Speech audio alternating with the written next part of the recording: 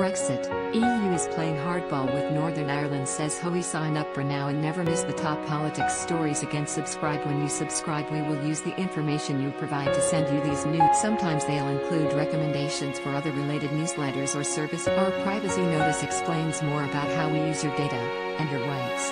You can unsubscribe at any. More than 100,000 people signed the emergency order in the past 24 hours, and a debate in the House of Commons has been triggered for trending. Speaking today, Ms. Foster said there needed to be recognition in London, Dublin and Brussels that damage has been done by this protocol and therefore we have to deal. The First Minister added there need to be unfettered trade in the UK and called for permanent solutions, not sticking. Ms. Foster said the Belfast Agreement has three parts: the parties in Northern Ireland, the north/south dimension, and the east/west. And she added, once you start damaging one of those strands of the Belfast Agreement, then it does have an impact on the overall operation, and I have been saying that for some time.